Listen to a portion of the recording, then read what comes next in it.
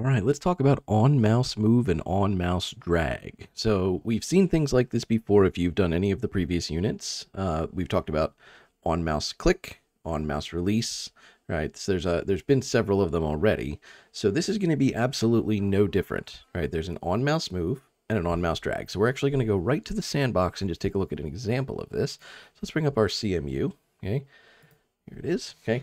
And so we're going to go to the sandbox, and we're just going to start off with a description. So I'm going to actually get rid of the one that I have there. So here's what we're going to do with this one. We're going to start off by just creating a label, okay? And that label is going to just say hello, okay? And then we need to give a starting location. So I'm going to put it at 200, 200, okay? And then this is an optional thing, but I'm going to make the align equal to center. So just to remind you about what this means is, that means that the 200, 200, instead of being the top left corner, is actually going to be the center of the picture. So if I run this, right, you can see that 200, 200 is right in the middle of the text instead of being in like the top left. So that align center just made it so that this coordinate was the center value, okay? So now what we're going to do is we're going to create a function called onMouseMove. So we're going to do def onMouseMove, okay? And then this function has two parameters. We're going to call it mouse x, okay, and mouse y, okay?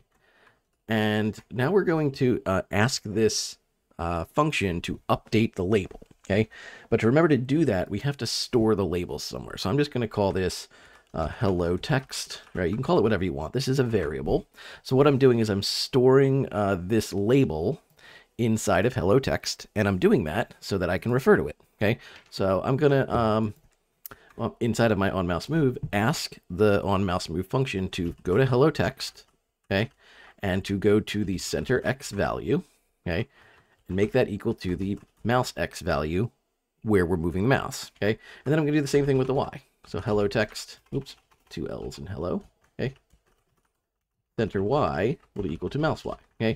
So let's take a look what this does. When I click run, okay, doesn't look like anything's happening, but as I now move the mouse, okay, it's going to update the location of the center of the label, and you can see that now the hello will move, right? So that's what the onMouseMove function does, is it continually updates whatever information is inside of the onMouseMove function with the location of where you've moved your mouse, okay? And again, just as a reminder, if you want to look at any of the coordinates of this, if you hold down the control key, you can see as we're updating it, we can see where it's moving, okay? So if you ever need to get any of the information, like the font being Arial or the color being black or the location, hold down the control key to inspect, okay?